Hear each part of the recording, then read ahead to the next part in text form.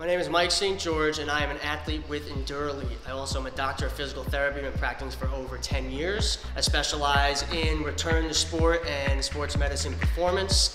And today we're going to talk a little bit about ankle mobility. So with the ankle and foot, we need to have good mobility because as human beings, we are bipedal, which means we focus mostly on two legs upright position. So we have to get that reciprocal pattern with moving when we walk. If our ankles are locked up and they don't move into the proper position, that limits the way we walk, limits the way we squat, limits the way we get down to a half kneel position, and that's also going to limit the way we exercise and we function. So having that mobility will allow us to have good connection through the ground into the rest of the body, and it's going to allow our kinetic chain from the foot all the way up into the rest of the body to function and perform normally when we're trying to do everyday activity as well as training with fitness.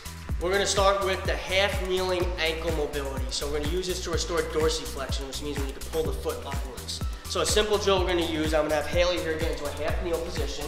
She's going to kneel down. And what we're going to do is we're going to have the knee over the foot, 90 degrees. And then she's going to grab a dowel. We're going to position it right at the fourth and the fifth toe. So you're going to hold that with your hands. And then now I'm going to have her lean forward so the knee goes to the outside of the pole. And her goal is to try to get all the way to the end range position until she feels a stretch. If she's getting a lot in the hip flexor, just scoot that knee a little forward. Just bring the angle up a little bit so we get less in the hip flexor, more on the ankle. Hold for about 10 seconds and then come on back and relax. We repeat this for about 10 times, each time trying to restore mobility at the ankle. We're bringing the knee to the outside a little bit because that gets the true mobility here without any compensation on the inside. That's going to restore that full flexion of pulling the foot up and moving the foot outwards for dorsiflexion. We're going to use a weight now for an overpressure position to restore end range dorsiflexion. So I'm going to have Haley get down to a half kneel position just like before we were doing with the dowel. And now we're going to place a weight, usually like 10 or 15 pounds is efficient. So while she puts the weight on the knee, she's going to lunge forward and she's going to put some pressure through the weight to load through the lower leg into the ankle. And what that does is restores at that end range a little bit of overpressure so the joint gets used to being loaded and the muscles and the tissue gets used to being in that position to get that final end range. So we kind of hold for 10 seconds and then we come on back. We go forward again, pause for 10 seconds. So again, just reinforcing that end range tissue load, a little bit higher demand, getting the tissue to adapt to that position. We're going to do a split stance toe touch progression. What that means is we're going to use a half foam roll that's going to put one foot position in that dorsiflexion end and the front foot's going to act like a kickstand. So we're going to work not only restoring mobility but also balance. So as we progress with center of gravity, bending over the foot and coming back up, as our gravity changes, we're going to restore that balance and getting the muscles to learn how to control within a different position. So I'm going to have Haley put her left foot up on here. So toes are on the foam roll, heel is down. Front foot's going to go on the front of the foam roll. So heel is up, toes are down. Now what she's going to do is she's going to reach down and try to bend down and touch her toes of this back foot.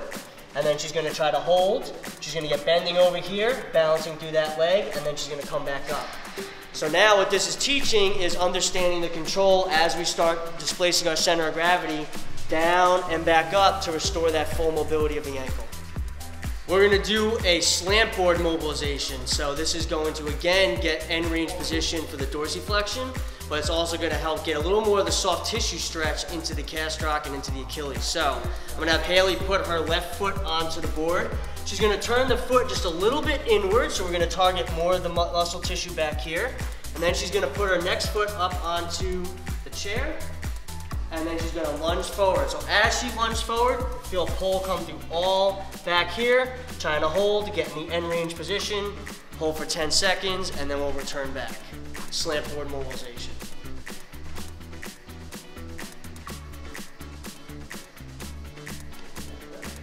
We're going to use a lacrosse ball to train the muscles on the front of the shin, so the anterior tibialis, which helps pull the foot up, and also the muscle that supports the bottom of the arch, the posterior tibialis, which runs behind the shin. So what we're going to do is I'm going to have Haley put her feet around the ball. So we're going to put it between both heels, and then she's going to squeeze the ball as she pushes up onto her toes. And the goal is to try to go slow and controlled to the best effort, trying to control the forefoot and the rear foot to work in unison as we elevate up across the foot. Now to change, we're going to put the ball in the front And now as she squeezes the ball, she's gonna pull up to work the anterior tib. This will also work a little bit of the balance, trying to pull the toes up without falling backwards. We're gonna use a Versaloop now to train not only dorsiflexion, but in a good pattern that'll translate to running, walking, and any reciprocal pattern through the legs, get hip flexion and the core involved as well. So I'm gonna have Haley have a Versaloop around her feet, and what she's gonna do is she's gonna push her toes down into the ground on this foot while raising up against the band on the other one. So hip flexion, dorsiflexion, trying to control, and then switch to the other side. Again, trying to work the front of the shin, pulling the foot up, pulling the hip up, and alternating to get the front of the muscles of the shin to start working.